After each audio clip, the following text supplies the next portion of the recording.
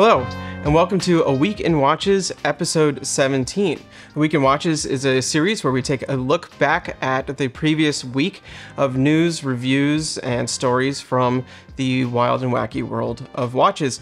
I'm your host, Zach Weiss, co-founder of Worn & Wound. Thanks for joining me. This week, we have a lot of tool watches. That's really all I can say about it. These are the tooliest tool watches that I've ever tooled around, and it's actually a pretty cool list of watches, so I'm excited to get to it. Also, a lot of titanium. I didn't even think about that until right now. A lot of titanium, which is great. If you like this video, find it interesting, if you enjoy this series of videos, please don't forget to like and subscribe.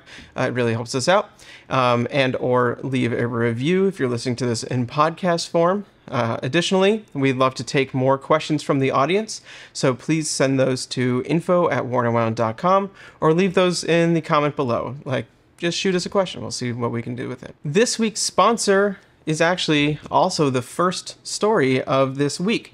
So very excited to announce that our own house brand, ADPT, is launching a series of watches. This is a project that I'm personally quite proud of, as I've been intimately involved with it since the beginning, and I'm very excited to share it with everyone. So ADPT, which stands for All Day Purpose and Terrain, is a brand that we founded in 2017, and we initially founded it with the goal of making the first fully US-made nylon watch strap. That took us around 3 years to complete all of the sourcing and manufacturing, but in 2017, we launched the ADPT straps. Now we call them the US-made mill straps, and they are still, to this day, the only sort of fully American-made nylon watch straps that are readily available in the market in various sizes and colors. Since we've launched it, we've expanded on that line greatly. We have a bunch of colors. We have a different style in our single pass, for those who prefer a little bit of less bulk on the wrist. And then we've also added in a couple of other items, including some pouches, which we call the EDC pouches, and folds. But it's always been our goal to grow the ADPT line. It's a fun name. It's a great concept, and we're all fans of sort of what's done in the modern sort of outdoor lifestyle space. So that has been the goal of ADPT, is to make it a modern outdoor lifestyle brand, sort of in the aesthetic vein of companies like Topo and Nike, ACG, New Balance, Patagonia, the cool stuff you'll find at, REI, brands that really have a focus on materials, bright colors and contrast, and just really cool stuff that kind of speaks towards hiking, the wilderness, adventure, and just, sport lifestyle, but very contemporary. To do that, but to focus it around watches and the watch world, which is, what we actually know. So this week we launched the ADPT Series 1 watches, which I'm just really excited about. So it's a bit hard to get things made this day and age. That takes a little while, but it all came together, and yeah, we're really happy with the result. So for this project, we actually teamed up with our good friends over at Boulder Supply Co. So if you're looking at the watch and thinking, wow, that looks somewhat familiar, that is because we built it off of their Venture case. And the reason why is because they made this really fantastic design. It's a 38mm titanium case that's 200-meter water resistant sapphire crystal and used Seiko NH35 automatic movements. And we thought that was just really a perfect platform so that we could really work on the sort of color and branding and texture of this product for our first watch launch. Plus, we just think they make a really great project. So think of this sort of along the lines of those early Bell & Ross by Sin sort of watches. Like, we worked with them, so we used their case, but the rest of it is our design. So on the watch, there's new dial, there's new bezel, hands, etc. It's really our design for all the aspects except for the case, and we really focused on this sort of bright, colorful, outdoor sort of concept. So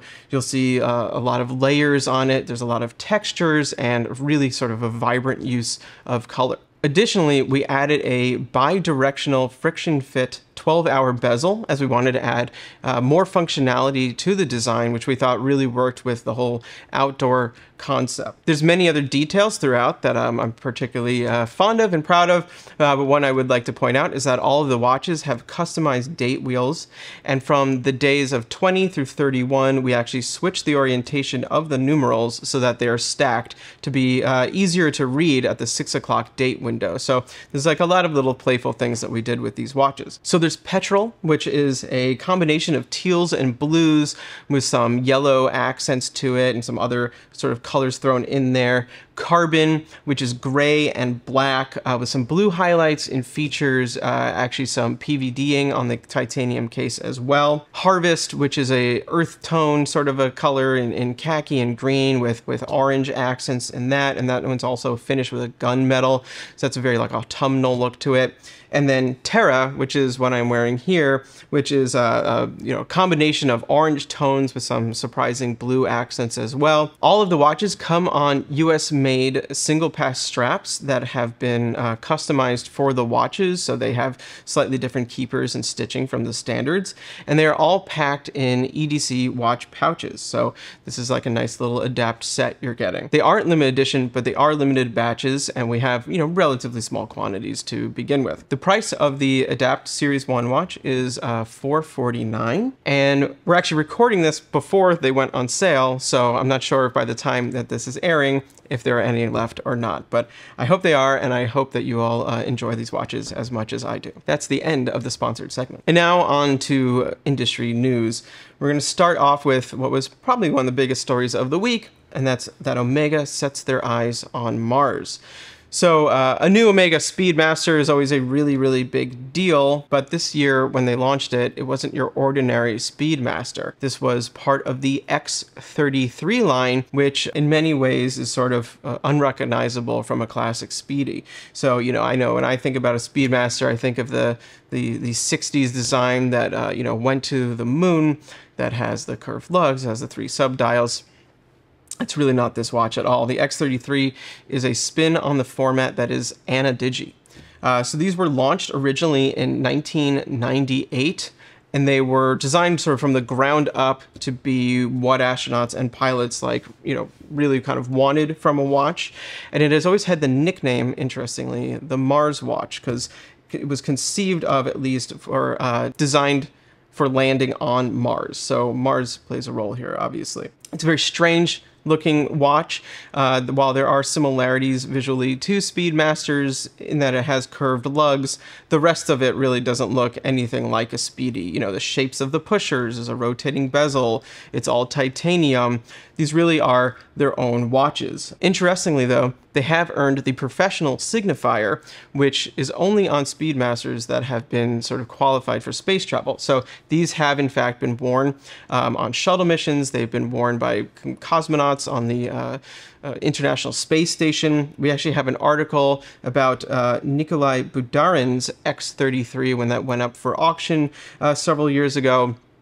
So these have some real space credibility as well. There's been several generations of the X33. The previous generation was called the Skywalker, and that was sort of brought in a slightly more modernized aesthetic to this watch from the 1998 version. It's a little bit sleeker, had a black dial, whereas the other ones really looked sort of digital. This looked almost like an optical illusion of 3 hands floating on a black dial, but that black dial was in fact digital. So these watches they're absolutely awesome. They're, what they do, they're just, they're really cool. These are real tool watches. Like, these were designed as tools. And for a Speedmaster, they definitely sort of, in my opinion, lack the sort of sexiness that we associate with a classic Speedmaster, which is, after all, a vintage chronograph. This week, they launched the newest generation of the X33 called the Mars Timer. And now aesthetically, it's very similar to the Skywalker. The watch looks pretty much the same, but it has one notable color difference, and that is that on the bezel on the main second hand, and then there's like a little line on the pusher, it's a sort of brown-red color, which is meant to resemble, the dust of Mars, if you will. This watch was designed in collaboration with the European Space Agency, ESA, and it was designed for, use potentially on Mars. So it has a feature in it called the MCT function, or Mars time function. And Omega tells us it tracks Mars' sol date and time at the prime meridian, accounting for the Martian day being 39 minutes longer than the Earth day. So essentially, at the push of a button, rather than tracking Earth time, you can be on Mars time, which is 39 minutes different over the course of the day, which is A very bizarre function, has very little practical use for you and me, but if you happen to be an astronaut, perhaps training for a future Mars mission, then you can see the relevance, because you have to live on a different time scale, though, very slightly different at that. I don't know if this is a Speedmaster for everyone, but it is at least a nice change of pace from the standard, 3 sub-dial Speedmasters that we've seen so many variations on over the years. The X33 Mars Timer is available now and costs $6,400. Next up, Christopher Ward's military collection gets a makeover. So in 2019, Christopher Ward launched the original military collection, and this was a pretty big deal at the time. This was a series of watches that were officially approved by the MOD. Now, only 5 brands get that Ministry of Defense approval to use their actual crests and seals. So it was a very large deal for the brand. And obviously Christopher Ward is British, so as the hometown brand, I think it really worked for them. But it also brought this sort of really cool provenance to their watches that other brands that were utilizing were really more expensive. Additionally, I think it acknowledged Christopher Ward as a brand, which, I think I've said before on the show, but certainly on paper, I think is often underrated in both their significance and really what they can do with their watches. So there are 3 models at launch of those watches, one for each of the branches of the MOD. There was the C65 Sandhurst for the Army, the C65 Cranwell for the Air Force, and the C65 Dartmouth for the Royal Navy. All were chronometers and all were around 1K. There have been some additions to the line since, such as the Agro C60 Limpstone, which is probably the most aggressive watch Christopher Ward has ever made. It's really neat. It has dual bezels, an external bezel and an internal compass bezel, and a dial that is actually made out of forged carbon. So it's like a swirly dial that, in theory, changes per watch, which is just really neat. And then there was the super light C63 Colchester. So that was based on the C63 Elite line, but is forged carbon. This was actually designed for some sort of parachuting squadron. So it's just a super cool watch. Now in 2022, those first 3 watches are getting a fairly significant overhaul and are being referred to now as Series 2. So they're still all chronometers, and they're still very much based on the same roots, but there are some fairly significant details changes as well. So the Sandhurst remains 38 millimeters. It's a really great size. But has kind of had some dial refinements. There's a different typeface, different hands, a new logo. The watch was always based on the Smith's W10, which is an iconic British field watch. But comparing the first version to this version, you can see the influence much more clearly in the Series 2.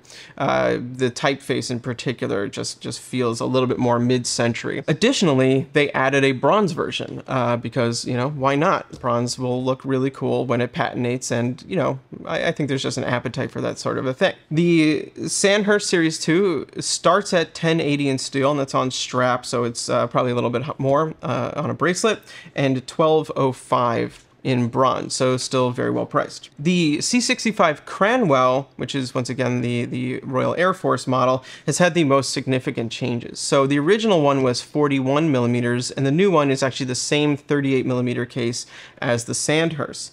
I really liked the original one, I have to say. It was a funky watch that had its own presence to it. It had a very wide steel bezel that when you put it on your wrist, it just didn't wear the way you had expected it to. It had just very wide and very kind of bold looking. That one had a sort of a navigator, like a Type B Flieger inspired design, but in a sort of a loose way. So rather than hour numerals, it had minute numerals going around the track.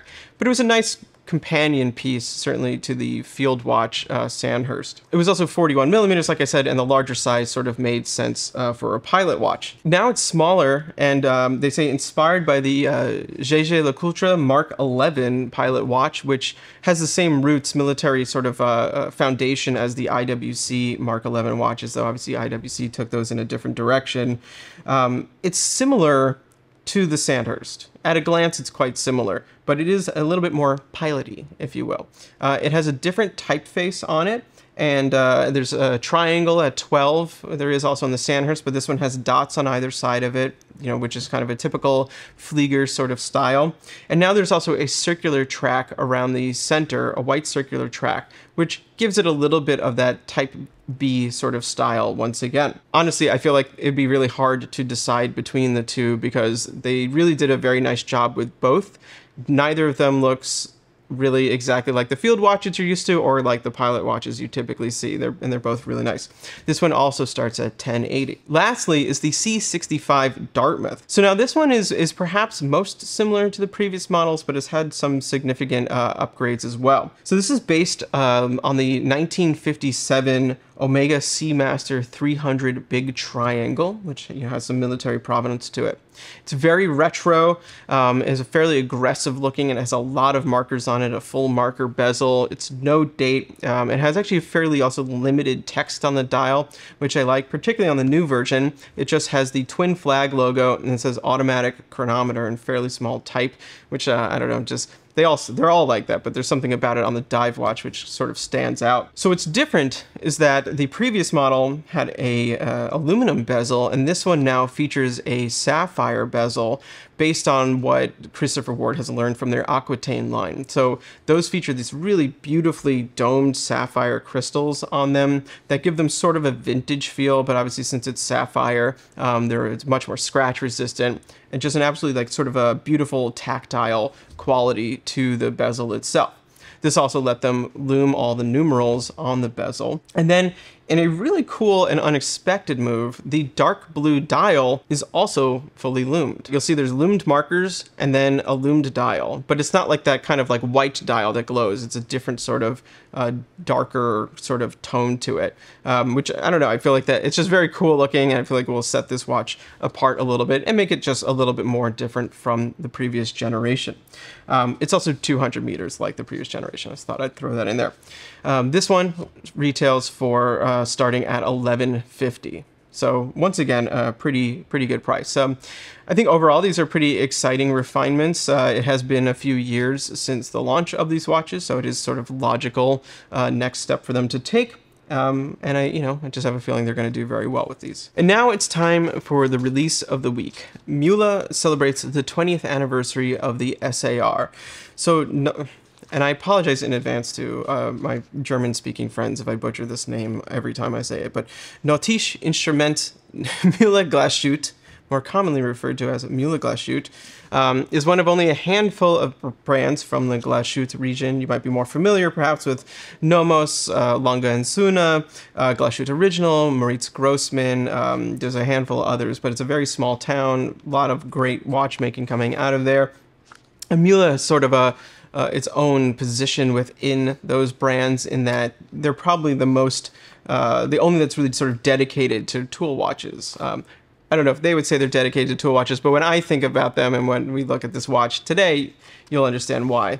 They make some pretty exceptional ones. So the brand itself, though, has been around for quite some time, since 1869, and it is family owned and is still family owned. I believe there's 6 generations of Mühle who have been involved in this company. They, over their history, made measuring equipment, they made speedometers, they made clocks, and it was only in the mid-90s that they actually started to get into watches, as well as marine chronometers. Now, that's actually in the name, the nautical instrument aspect of the Mühle Glashütte name. And they've continued to do that to this day. They make ship clock systems, they make tide clocks, weather stations, all sorts of things for ships. And then they make their really overbuilt and robust watches. So in 2002, they launched the SAR, or Search and Rescue. And that was designed for the German Maritime Search and Rescue Service. This is a very quirky, function-driven tool watch. It was designed really almost by, or at least in close association with, the search and rescue teams who do such things as, like, jump out of helicopters in freezing water to save people.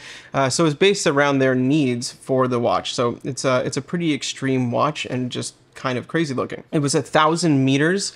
It has a rubber bumper on it, a 4mm thick sapphire crystal, and an internally ground cyclops over the date. It was a 42mm rounded design that has strange hooded lugs and an off-center crown, and I would say, like, no other watch looks like this. It sort of looked and felt like a deep sea environment, sort of shrunken and put on the wrist, which kind of makes sense given what it is. So one of the things that set Mühle apart that they do is that they actually take the e-Bausches that they receive from the movement manufacturers that they buy from. These come in kits. They put them together, they finish them, but they also modify some of the components. So one of those components that you'll find in the SAR watches is called the woodpecker regulator, and that is a regulator of their own design that essentially can lock down to have greater shock resistance. So all going towards just an incredibly robust watch.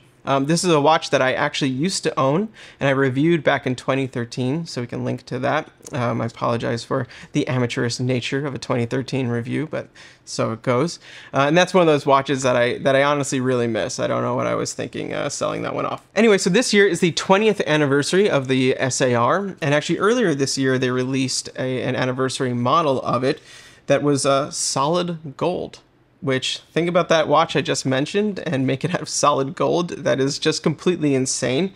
They only made 20 of them, and those went for 13,500 euros, which, once again, solid gold, makes sense. And this week they launched the new SAR Mission Timer Titan, or Titanium. Now this is a actually entirely new design, but in the family of the search and rescue watches. So you can sort of see the DNA of that previous watch in this one, but it is sort of an entirely new design from the ground up.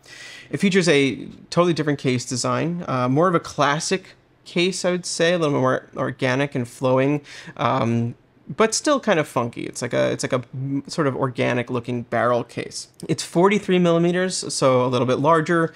It's 500 meters versus 1,000 meters, so actually a little bit less water resistant, but 500 meters is by far more than enough for anything that you or I could do, and apparently meets also the search and rescue standards, which is far more important here. The one thing that they changed that actually quite saddens me, however, is that the rubber bumper is no longer rubber. On this model, the black ring is in fact ceramic. I don't know, I just love that they use rubber on it. I think it added to the sort of quirky absurdity of that watch, and rubber makes sense. Obviously, it's super tough.